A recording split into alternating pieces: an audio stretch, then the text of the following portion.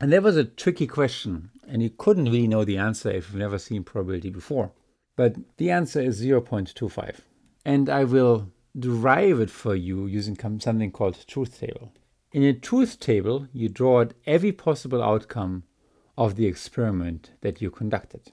There were 2 coin flips, flip 1 and flip 2, and each had a possible outcome of head-head, head-tail, tail-head, and tail-tail.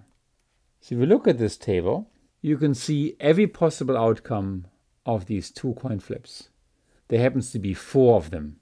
And I would argue, because heads and tails are equally likely, each of these outcomes is equally likely. Because we know that the probability of all outcomes has to add up to 1, we find that each outcome has a chance of a quarter, or 0.25.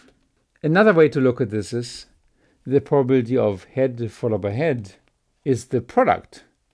What are the chances of the first outcome to be heads multiplied by the probability of the second outcomes to be head? The first is 0.5, as is the second. And if you multiply these 2 numbers, you get 0.25, or a quarter.